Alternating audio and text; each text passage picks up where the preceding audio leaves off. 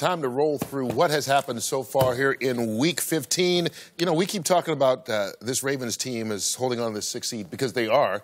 But depending on the outcome of this Pittsburgh-New England game, Michael, they could be in first place in the North and go in as a division champ. How crazy would that be? But this is a team, you know, Lamar Jackson, they leaned on him today. Only a little bit over 100 yards passing the ball. But the best thing he does well, he runs the ball. He extends the drives, and he keeps you off balance on defense. And it's a frustrating thing to have a quarterback who's mobile because you can't prepare for just one thing with him, and it's a backbreaker when he makes runs like that. They did such a great job of controlling the clock over 37 minutes on offense with the ball. That wears the defense down, and it's very hard to beat a team If you'll like notice that. in his running there, you'll notice they were in man coverage both times on those two scrambles. Pulls it right down. Teams that are going to stop him, Tony, are going to have to probably adjust and either spy with a fast guy or play zone. The only thing that concerns me about him, I said it on the earlier show, it's like you're chopping wood, chopping down a tree. I don't know if you guys ever chopped down a tree, but you don't get it down after that first hit. But if you keep hitting it and keep hitting it, you know, I feel like it's a matter of not if, it's when. I think he'll stay healthy throughout the rest of the season, though. And I have saying get hurt. I'm just talking about getting hurt. Tree before. You chopped the tree down before? Yes, I have. I don't know. You have a wood splitter you used to as well? Wood splitter. Look at you. Yeah. Hey, I got a wood splitter. I've done the wood splitter. Power or gas? No, gas. Okay, of course. Of That's course. the only way to go. Yeah. Howie, let's get back to more important things like the Dallas Cowboys and Indianapolis Colts. Indy is on a roll right now, but Dallas got shut out for the first time, we said, since 2003. Was today's performance more about Dallas or more about Indy? A little bit of both. You know, Indy has really, you know, they started out, what, 1-5. Frank Reich doing a remarkable job there. We were talking about who's the coach of the year. Is it Matt Nagy? Is it Frank Reich? The job he's done there. I would say Nagy in Chicago, given the young quarterback and what that title means to that organization. They found their run game today. The defense has, over the last 4 or 5 weeks, has really come on. Marlon Mack today, 139 yards on the ground. And I think he's sold Luck on this style of offense. Get the ball out, don't hold it, don't take the big hits, run the football, play good defense. They're tough at home. What they did to a very good defense today is pretty remarkable. And that Indianapolis defense was remarkable today, too, shutting Dallas out. Missed opportunities for Dallas across the board. I'm not surprised you said Chicago.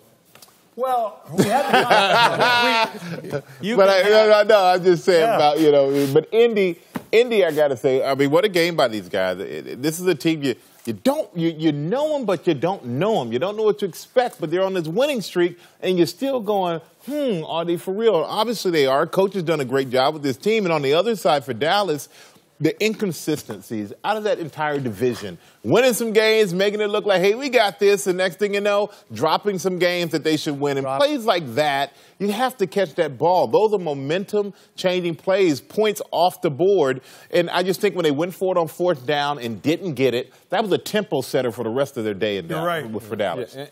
Well, I think if you look at that offense, as far as Dallas is concerned, Cooper's been the big guy, the big play guy. You take him out the game. You can do that on defense. You put 2 guys on Cooper, and you say, hey, you know, if we can just jump out and contain Zeke, you know, don't let him go off for 107 yards, which is what he's been averaging over the last 5 games.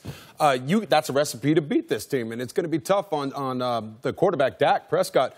He's not a guy that can come from behind. You build a lead on this Dallas Cowboys team, it's going to be very tough for them to close that gap. You saw him go through his progression. You saw Prescott today. Now, he went through his progressions. There was nobody open, guys. He went to 1 and 2 but that's and a 3, testament to and the then coach. the sack. Then the sack. He didn't try to run. He stayed in the pocket because he had plenty of time to throw. There was nobody open. Elliott gets going early. Then he gets dinged up when he jumped over the guy. I thought he got hurt on that play. Remember when he jumped? I thought he got hurt then he got hurt later. They weren't the same football team, and I'm disappointed in Dallas for one reason. I thought with the run they had going and with the confidence they had built up, I thought they would go into Indianapolis, and I thought they would take care of business because I thought they were that strong a football team, especially after the way they handled New Orleans. They wouldn't look at themselves the same way after the New Orleans game, meaning that they would believe in themselves. This didn't look like a team. Well, you know, in the New Orleans game, the significance of the moment. They were so physical in the Saints game, and today reversed. And also, part this is the first time they played on the road in a while. They had 3 straight home games when they got things rolling. Now all of a sudden they're on the road and things slowed down just a little bit, but they're still in control of their own destiny for winning the NFC East. Bears clinched the NFC North. Congratulations, Chicago. 24-17 over Green Bay. What a clean day for Trubisky. Look at that, 20 of 28, 2 touchdowns. He, in his second season, brings the Bears their first division title in 8 years. All right, Howie, you take a look at this team. They were 5-11 last year, in last place, changed head coaches, second-year quarterback, and now they've got the division wrapped up with 2 games left and double-digit wins already. Yeah, and it's obviously an innovative offense. And Tariq Cohen, we were marveling at him today, both as a receiver and as a returner. Dynamic, a great bounce-back game from Mitch Trubisky. But this centers on defense. And it's only appropriate that it's defense, it's in Chicago, it's at home versus Green Bay and Aaron Rodgers. It's poetic justice, I really believe. I mean, 5 sacks today on Aaron Rodgers, who's one of the most mobile quarterbacks, best at extending the plays. But, you know, it's interesting. Before the season, if you would have said the Bears are going to clinch the division, even if, especially at this point, you'd say there's no way it's going to happen. But it just goes to show how much just one little change with a young quarterback, who everyone was surprised they moved up in the draft to get in the first place, is kind of proving that they knew what they were doing. And you put him with the right coach, with the right players around him. You bring in Mack, add a little piece here and there. And this team now is good running game. And this team is completely more than what we ever imagined for them to be this season. And this is a young team. They got a lot of years ahead of them if they can keep this core together. Yeah, but you saw that looking at the highlights right there. You look at defense. I mean, Khalil Mack, Akeem Hicks, who I think is the second best defensive tackle next to Aaron Donald.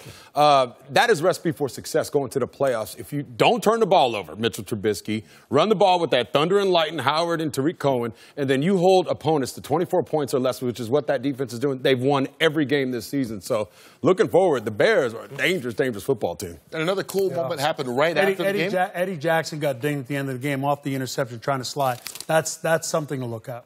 This is a cool moment after the game. Charles Leno Jr., the offensive lineman, proposed to his girlfriend. She did say yes, so maybe Mr. Leno will get 2 rings this year. You think anybody asks a woman to marry him that he knows she's not going to say yes? Oh, I've heard of it. Have you heard? I say right now, I think he got caught up in the moment. Tony Gonzalez, quick final thoughts. Just talk about the Minnesota Vikings right there. Dalvin Cook had a huge game running the ball. If they can do that, they can get back into the playoff race, which I think they certainly are. And that's when Kirk Cousins is at his best to me. And they found the recipe for that success today. Oh, me. Oh, I think for me, and just the Cowboys and how they've just dominated today. They didn't put any points up on the board. This is a team expecting so much forward, especially leading that division. So, Indianapolis Colts, great game by them. It's not all about just the Cowboys. You two, we'll hear from you next week on the pregame show. Sunday. We love you, Howie. Noon Eastern. You too, Fox Terry. NFL kickoff, 11 Eastern.